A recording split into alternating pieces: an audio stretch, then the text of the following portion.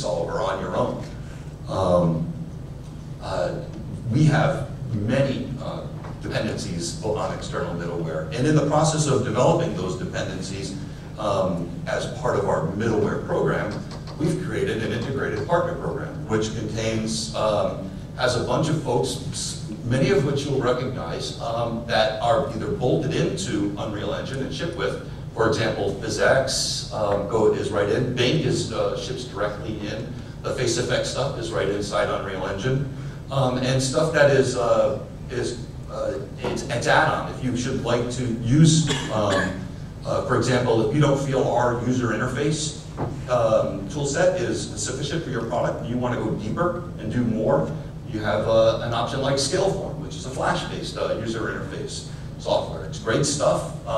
It's not part of the base Unreal Engine package, but a lot of games, for example, Mass Effect, made great use of it. If you recall the flash effects of the user interface, and they had all these really cool things going on, that was all Scaleform. Scaleform's a great organization. But every single one of these, when they're on this page, they sort of get the seal of approval. They pass muster with us. They have certain requirements with regards to what they need to do to support you, if you should license their technology, what they need to do to maintain compatibility with Unreal Engine every time we do an update. So you have some confidence when they're on the list. Well, let's talk about modifying middleware, because that's the next slide. Let's focus on your core differentiators, excuse me, in English, maybe. Only modify the systems that you need to achieve your goals. Very important. If you think back in time, a product called Deus Ex, it's a great game, and that game had 2 programmers, pretty much stuck with the program, didn't modify a whole lot within Unreal Engine, and 2 programmers and achieved a Game of the Year level game. It was absolutely fantastic. Groundbreaking game. Well, Deus Ex 2 had a bigger team of programmers and decided to replace a whole lot of the systems. They hacked up the audio subsystems, the AI completely replaced the rendering subsystems in Unreal Engine, and didn't have the same results. Good game, but it wasn't quite up to par at the first. And if you speak to the developers today, they'll tell you that that was a huge mistake, that they really shouldn't have done that, that they should have stuck with the program. You need to consider the risks, and this is exactly what they'll tell you. You need to consider the risks and the benefits of every change that you make, because the risk is a lot higher than you're estimating when you're touching a massive living code base like Unreal Engine. Because every time you go in and touch code deep in the renderer or the AI or deep within the code of Unreal Engine, every time we do an update, and we do updates once a month, once every 2 months, we do a QA blessed update, you have to merge that code in. And every time that you've touched the code and deviated from our base set, it takes you that much longer to merge the code. That much longer means that much more money that you're spending on doing the merges. So you have to be really smart, and you need to think about every time you want to make a change like that. And honestly, our guys that are support teams, and again, I'm going to map this out to the broader middleware licensing, you need to ask this question to make sure that the middleware you're using will help you. If you absolutely find that you need to touch that stuff, make sure that they're going to be available to walk you through it. Great example of this is we have a lot of MMO games out of Korea. Unreal Engine does not support MMOs out of the box. Just, we don't understand it. The network layer just isn't there. It's more client server based. So all of those guys, they come to us and they spend some time with Tim, Steve Bolge, our networking engineers, and they ask us, how do we do this? And we map it out and say, okay, here's the way you should do it. This is the best way to go. We're always available for that kind of stuff. That's what, again, our job as a middleware licensee is to help our licensors, to help our licensees be successful. And support outlets. You want to make sure that you contribute to support outlets. You want to share your fixes and your features, because it'll help everybody, and it'll even help you.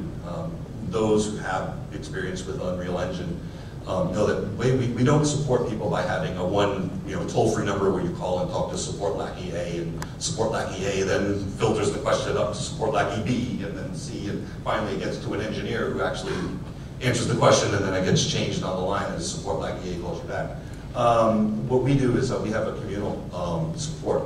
where questions are sent to the cloud, Unreal, these mailing lists and support forums, of which everybody at Epic is involved in. And likely, if you ask a question based on the renderer, whatever the question might be, you're going to get Tim Sweeney's going to answer it. Or you're going to get Andrew Scheidecker, the guys who actually wrote the renderer, are going to respond. And then if it's something deep, they'll maybe engage you directly in email or by telephone.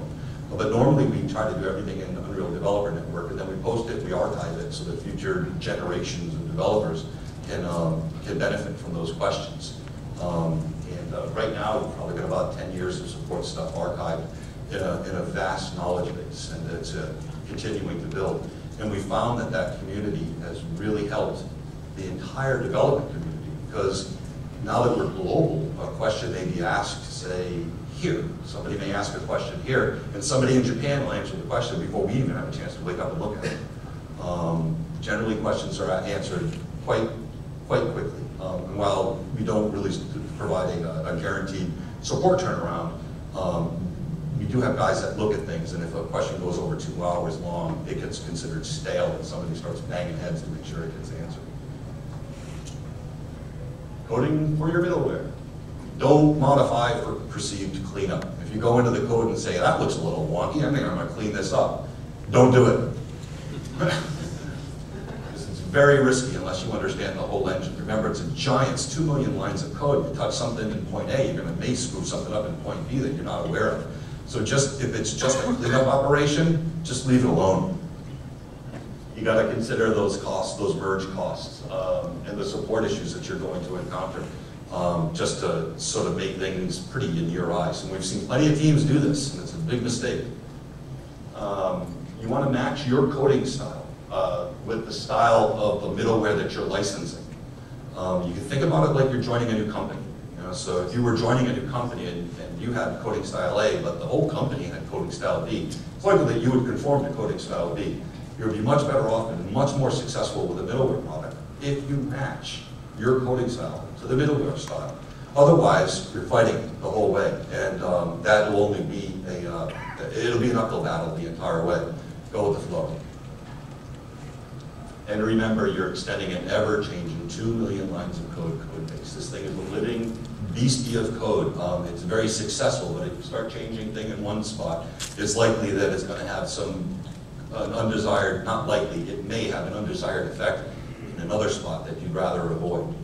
So you really need to be smart about the changes in the codings and the modifications that you're making. Embrace the middleware vendor's approach. Every middleware vendor that you talk to is going to have a certain approach that they're going to suggest that you use for them to be successful with their middleware. They're probably right. They've been doing this for quite some time, and you should listen to them and embrace it, because the path to success is much shorter if you're going with the flow and following the program. As a middleware vendor who speaks regularly to licensees, this is what we tell people to do. We tell them in the process of using Unreal Engine, use Unreal Script for most of your gameplay code. Unreal Script gives you a lot of benefits under the hood, like persistence, garbage collection, resource tracking, so on and so forth. All that stuff is going on underneath the hood. Unreal Engine is keeping track of that. And if you fail, if you do something outside of Unreal Script, it's invisible to the engine, and you'll have performance, you'll suffer performance hits as a result. Extend your systems rather than rip them out and replace them. Most of the systems in Unreal Engine are built so that they are extendable rather than replaceable. And if you are to replace a system, again, we go back to that merge and support problem, which the more you do, and you will do some, don't get me wrong, every project touches the code in some form. But if you just go hog wild and do it, the cost of more merging and support will become very, very large. And most will use the editor to build your game, the world's tool. Use that to build your game. Don't go into a tool like Max or Maya, build entire level sets and then import it in mass to Unreal, because you lose every bit of the benefit that Unreal Engine is going to give to you. Again, Unreal Engine is keeping track of a lot of stuff under the hood. The preferred method is you use a tool like a modeling tool to build your assets as pieces, props, and you import